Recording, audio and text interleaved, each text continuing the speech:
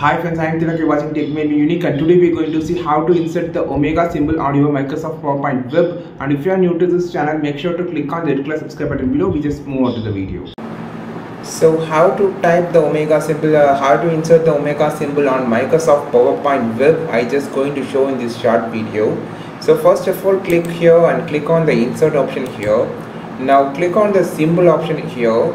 So it will open a number of symbols. Here you can see, because it's already most used symbol, so you can just insert it like here, or just click this and click on the more symbol option here to have the symbol here. So here you can find the Omega symbol and click insert how many times that you want. It is easy to insert it. If you don't find the symbol here, don't worry, I have an alternate. So press Windows key plus dot on your keyboard. Automatically there will be open of a pop-up here, which is actually a Windows keyboard shortcut, and here there is a lot of symbols, so you can just find the Omega symbol from here also.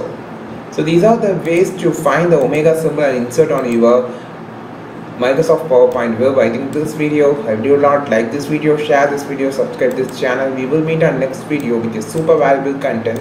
This is Tilak signing off from Tech Made Me Unique. Have a wonderful day.